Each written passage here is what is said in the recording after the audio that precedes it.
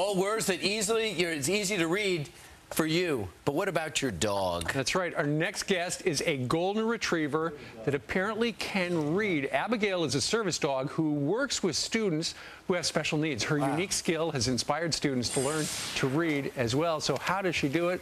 Well, right now, with Abigail, is her owner, Dan Galloway. Good morning to you, Dan. Good morning. I know you've got the flashcards. Show us how you taught Abigail how to read. Okay, I will do that. But first, she's really not my dog. She's a Canine Companion for Independence facility dog. She works with me at the school system in St. Lucie County. Okay. And I've taught her how to read over and above her basic training that she received. Right. All right. Let's see how you do it. Abigail, off. All right. Now, she's not perfect. She may very well be reading my nerves here, so let's see what happens. All right. Abigail, what's it say? Good. Good job. Wow. All right. Abigail, what's it say? No. Look. There you go. Come on. You can do it. That's it. No.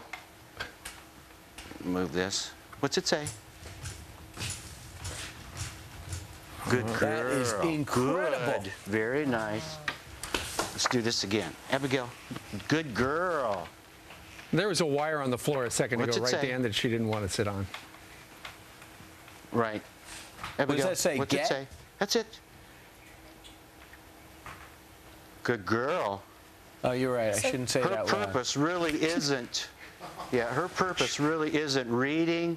She motivates our children, and if she makes mistakes, it's really not an issue. Good girl.